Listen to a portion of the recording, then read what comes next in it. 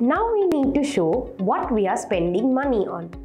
Before that, we need to display spending on above these expenses. Let's see how to create this. I am adding a label for this. So for that, we drag the label tool in Design like this. Now, as we taught earlier, in the label, let's change the properties.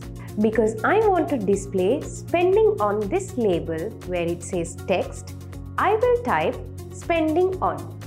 S-P-E-N-D-I-N-G spending, O-N on, spending on. Now, by clicking on the font family, you can select a font of your choice. I will choose Arial Black as the font.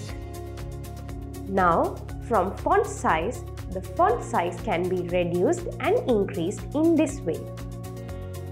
In this label, I set the font size to 18. Now, in this label, take the mouse to the bottom right corner and drag it like this to reduce and increase the size of this label and set it to the size we need. Also, in this way, I can place the label where I want. Let's put the label here. Now, we can give this label a color of our choice. For that, I clicked on this box in front of text color.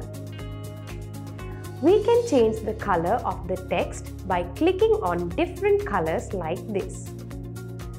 I will choose black color. Now that part is done.